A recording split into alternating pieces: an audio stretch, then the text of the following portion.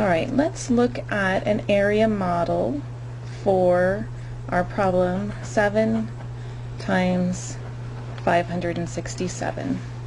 So we're going to represent this multiplication with a rectangle. Rectangles are terrific ways to model multiplication because if we multiply the length times the width, it gives us the area, and then we have our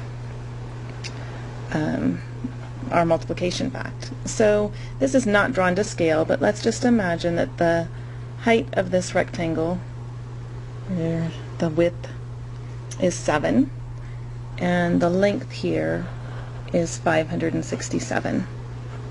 So if I multiply these together, I get the area of this rectangle. Let's break it down a little bit. So let's say that 567 is really 500 plus 60 plus 7. And let's think about how this might look. Here's going to be 500 from here to here. 60 might be from here to here, and 7 is from here to here. Again, this isn't drawn to scale, but it gives us an idea of how to look at this as an area model. So I'm going to draw those lines in there.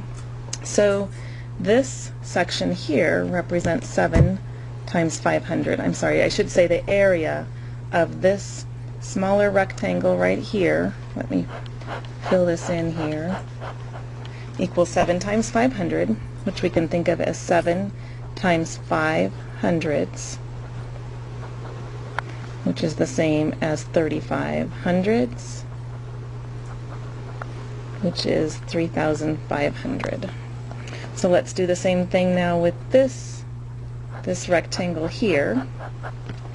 It's going to be 7 times 60, or 7 times 6 tenths, which is 42 tenths, which is 420.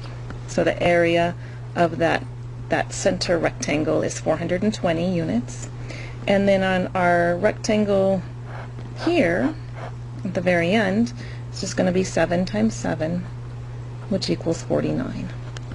So now if we want to break down our problem, 7 times 567 equals 7 times 500 plus 60 plus 7, which equals 7 times 500 plus 7 times 60 plus 7 times 7. And if I finish out my calculations again, I have 3,500 plus 420 plus 49.